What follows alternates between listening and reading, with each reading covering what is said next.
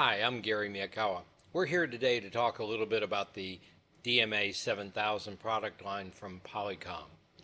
Let's look at some of its primary functions. It's a conference manager. It's out there trying to distribute voice and video calls over multiple media servers. Now, what's a media server? Media server is, by Polycom's definition, a multi-point control unit. The current product line includes the RMX series of products, the RMX 1500, 2000, and 4000. Now, we also do support some of the Codian bridges too, and they can be jointly supported underneath a DMA. Now, what's DMA out there trying to do? It's trying to simplify the resource management for the bridges. One of the problems we've seen is that we can easily run out of resources. So what DMA does is spread the call across bridges that have available resources so that the calls go through first time and with the best possible quality. We also improve the efficiency of those bridges because we do a load balancing of those bridges that are under the management of DMA. That helps out to allow us to spread the calls out over a wider area, possibly geographically dispersed into pools in Europe and the Americas and maybe in the Far East. We'll talk about that in a few minutes in some other slides. Recent updates to DMA has also brought it the capability to be a call server. Provides complete endpoint registration and call routing for both SIP and 323 calls. Also have the ability to do a gateway call between SIP and 323.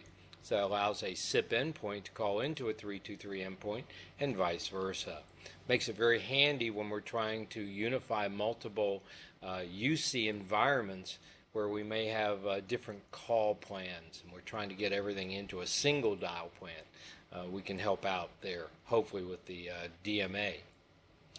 One of the things that we found over time is that the RMX, even as large as the RMX 4000 is sometimes not big enough. So what we've done is allowed DMA to sit over those bridges and to hand out those resources as required. And should some of the resources not be available because of a bridge being down or a maintenance issue on a bridge, then that bridge would automatically be excluded from providing resources. So today, our current limitations are 64 bridges, wow, that's a lot, and 5,000 active participants. That's a lot of people. Now, an active participant is anyone who's registered to take a call. That could be a desktop solution, it could be an iPad or an Android mobile solution, it could be a Tamberg, could be life size. Anyone who's registered in will take a license in that situation. Now, what we're doing is virtualizing the resources, trying to make them virtually available anytime, somewhere out there in the cloud, and make it easy. Now, the cloud may be owned by the client in this situation. Okay?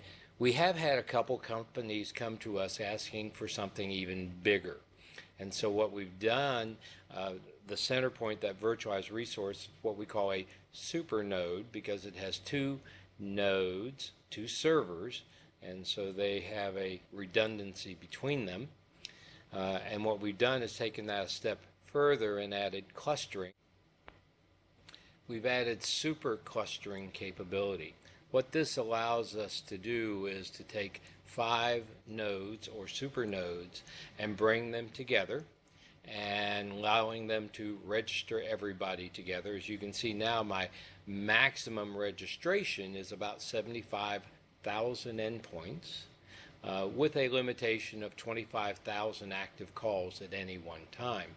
One of the nice things about the supercluster is that it can be geographically dispersed or distributed around the world, as I mentioned.